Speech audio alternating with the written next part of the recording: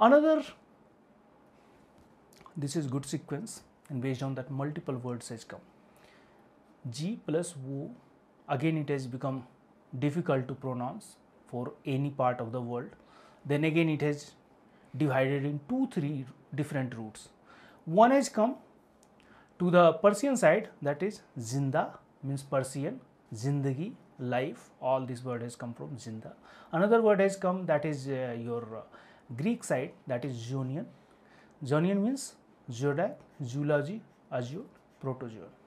Another word has come, another root is geo.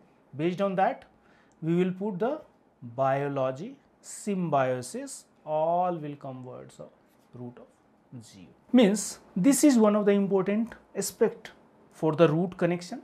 If you know, then reverse way, any of the words you will able to pick and you will able to connect it.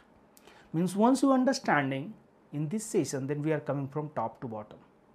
Framework, framework to ideation, ideation to idea unit to the group of words. Once you encountered anywhere any of the new words, then you go just reverse way. That word, it will come under which idea unit, this idea unit is coming which ideation, this ideation is coming under which framework.